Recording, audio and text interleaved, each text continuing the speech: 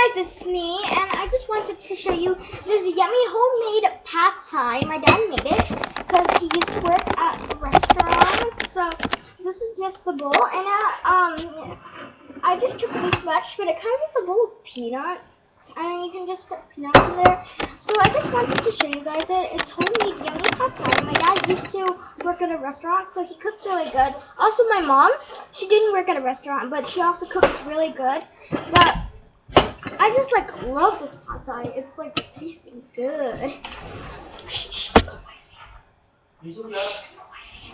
Okay, so this pad thai is really yummy. Don't you think? I'm just gonna eat a little bit.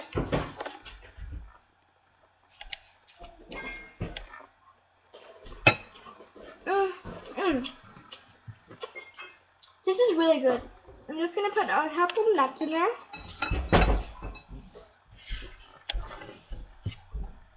And then just mix the nuts up.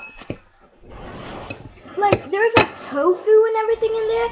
And my dad got different kinds of noodles, and he cooked my favorite. Now he's gonna cook my sister's favorite. It's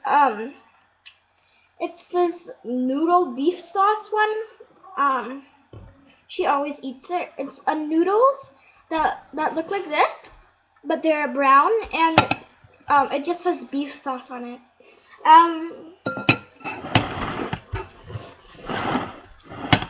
To make this, he also used some pad thai sauce, and it's pad thai.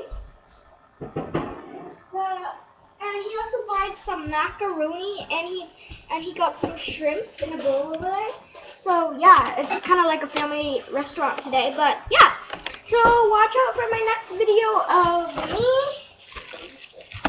tasting this chocolate for you. It has fruit sauce in it. I'll tell you the details about it. And this chocolate that has beer in it.